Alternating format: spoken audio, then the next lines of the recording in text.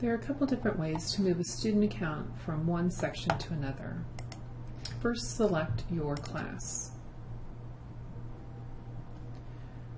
Under Class Administration, select Class Roster.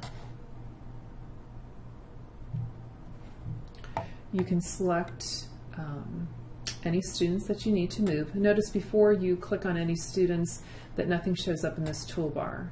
Once you select your students,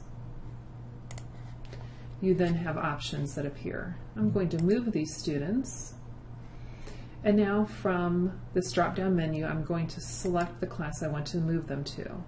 I'm going to move them to another section, the second part of this class, and then I'm going to click Apply, and then one more screen where I need to confirm, and those students will then be moved into the next course. You can do that for one student or multiple students. You can also,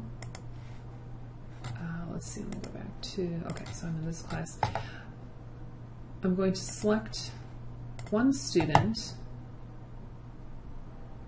and once information pops up, underneath,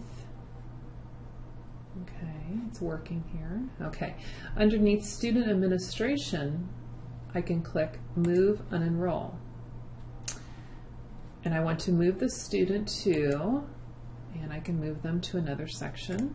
I'm going to confirm, and one more screen to confirm, and that student will be moved to the other section. As you can see, all of the students I moved now are appearing in this other section that I moved them to.